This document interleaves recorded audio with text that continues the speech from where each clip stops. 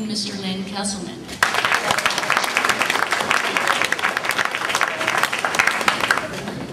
Hi, my name is Lynn Kesselman. I'm a psychotherapist, an author, as this lady pointed out. I am a registered addiction specialist, and I'm certified in chemical dependence. And I also hold a pending patent on a new school of psychotherapy, which I developed very specifically in connection with helping addicts. I'm also myself a person who had to take a gun out of my own mouth 10 years ago so I could be here with you today. I'm recovering from, I originally thought alcoholism. I've later discovered I was recovering from the bankruptcy of my spirit, and under that, a bankruptcy of faith that life and I would be okay. And so that's what created my bankruptcy of spirit. This morning, I'd like to share with you a few of the concepts that underlie my special approach to addiction, understanding it, and treatment. More than my own story. My story is like so many people's stories. I was emotionally not really together young fellow, and that moved forward through my life as I was able to be seemingly successful at different things professionally, but inside I was always empty. Ultimately, when I hit some really hard times in life, I became more and more dependent upon alcohol to get through the day. Eventually, I was always full of alcohol, until finally it didn't work anymore, I couldn't work anymore, and I didn't want to live anymore. I see addiction as basically 3 panels. The first panel is the face with which, the spirit with which I deal with my world. Is my spiritual condition good? Do I have a sense of security that I can be and I can do what I need to be and do to have a secure and happy life, compared to whatever my expectations are? And my expectations are a big piece of the secret to will I in fact have faith that I can be or do what I need to be or do to have a happy, secure life.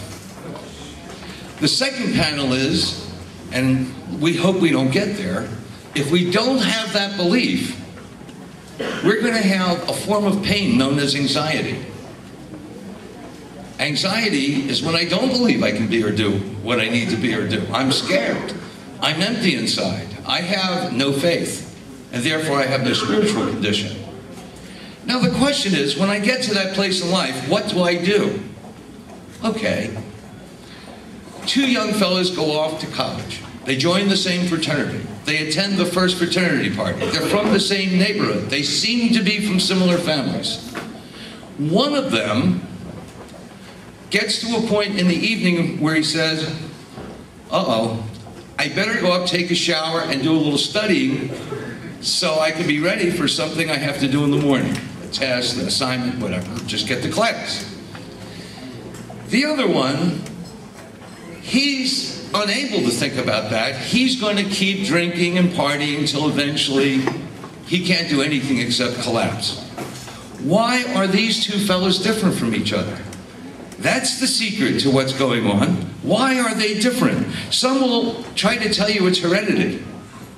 Well, I've taken more than 300 people through a childhood regression program I developed that effectively finds out where these disturbances began and starts to reverse them.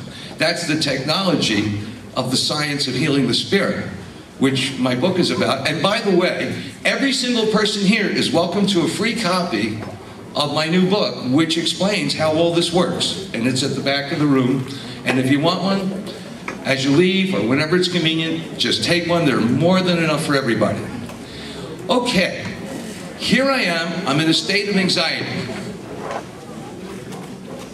And one day, somebody puts a drink, a drug, something in my hand or in my system, and I say, wow, my anxiety has gone. Why? Because it changes the reality that I'm seeing. the reality. What do I think is going on? Who do I think I am? Can I give myself pleasure? Sure, just have some more of that, or have some more of that, or some more of that. And I'm powerful. I can change my reality. Now, who's going to give that up for feeling miserable and empty inside? Not an addict. That's what addiction is. I don't want to give that feeling up because, you know what? It's the only time I feel any good.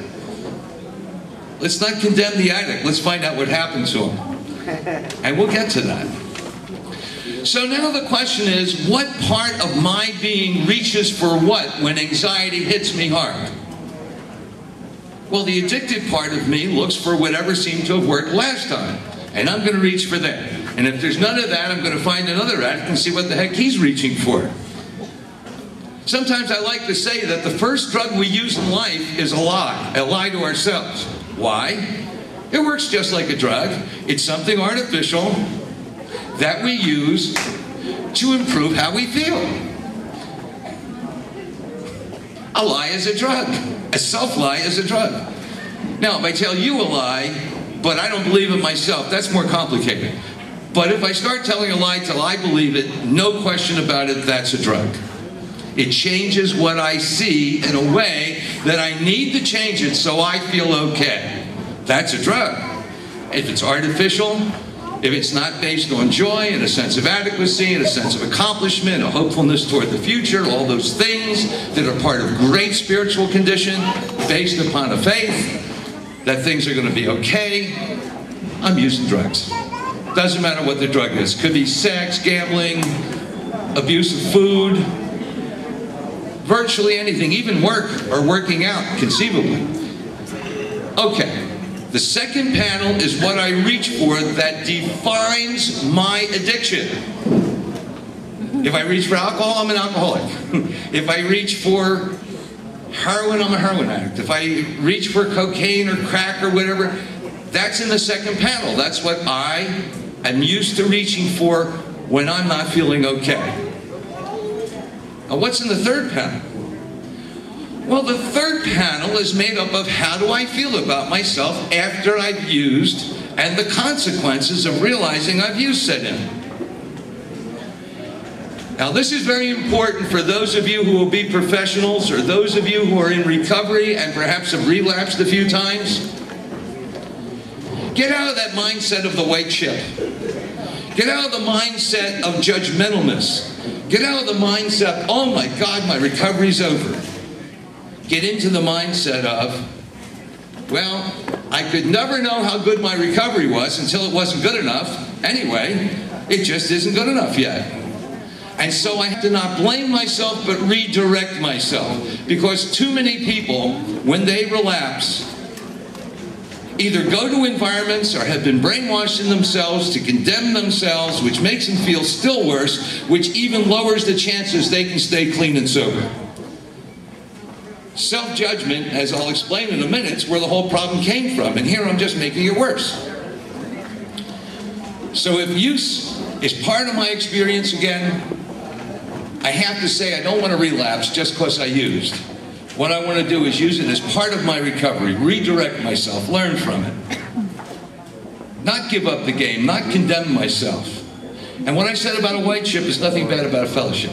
What I'm saying is, let's not let our mind get there. The guy with 6 years since his last use may not be more well than the guy with 4 or 1 or even a half. We don't know.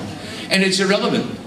I remember when I first started my recovery, I used to look at it as a competitive sport. I had a sponsor with 18 years. So I went to 3 meetings a day, 7 days a week, and announced I was going to catch up to him because I was tripling or quadrupling my recovery time till I caught up to him. That's the kind of mindset an addict has. Thank God, you know, it kind of worked a bit. And so it's a good place to go, to a fellowship. I tried to work the 12-step program. I had a heck of a bad time with it. I found that it was cryptic. I couldn't follow the logic. I went up to old-timers and I said, "Psst, how does it work?" And I always got this answer, "Just fine." I couldn't believe it. That's all the guy could tell me. And then I tried an old-timer at a different meeting and they all said the same thing. I guess the word had gotten around. That's what you're supposed to say.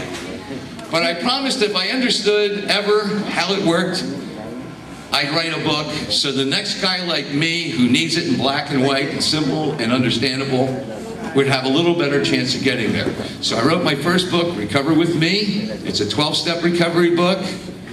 And then 7 years later, began the writing of this most recent book, 5 Gates, The Science of Healing the Spirit, which is not so much just about addiction or recovery. It's about personal spiritual maintenance, ascension, and transformation. It's for anyone who wants to really feel great, improve their energy, improve their memory, improve their focus, become more capable of living in the present, sharply focused on the next right thing to do, with a spiritual wholeness that says, I'm going to be able to do that, or I'm going to accept that I did my best. That's what it's about, for me. 5 Gates, The Science of Healing the Spirit, the book that I've offered you copies of today, which every single person here is welcome to have, and even take one for a friend if you like. I brought a lot of them. I started a charitable foundation in 1996, and we've been very fortunate in that we've had some very fine gifts to give away books, materials, and have them come speak to schools and other worthwhile places, and I'm really honored to be here today with you. And in our approach, you can actually take this book and take yourself through the 5 Gates. Or you can get in touch with us. Our contact information is in the book. Think of it as a calling card as well.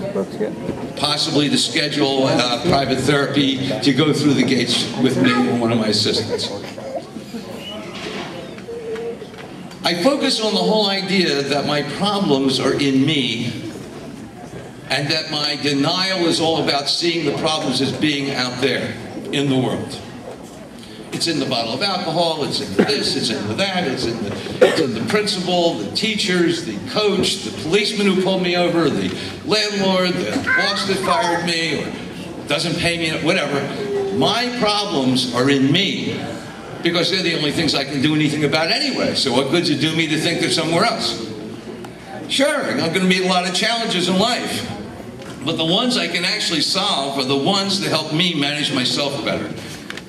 In AA, for example, is first step. I'm powerless over alcohol. Okay. I don't need to add anything to that observation. My life's, I can't manage it. It's unmanageable. There's the key. There's the solution. And I have to learn how to manage my life by learning how to manage me, by learning how to manage my spiritual condition. Just a few tips and pointers about this. Try to live a life of affirmations.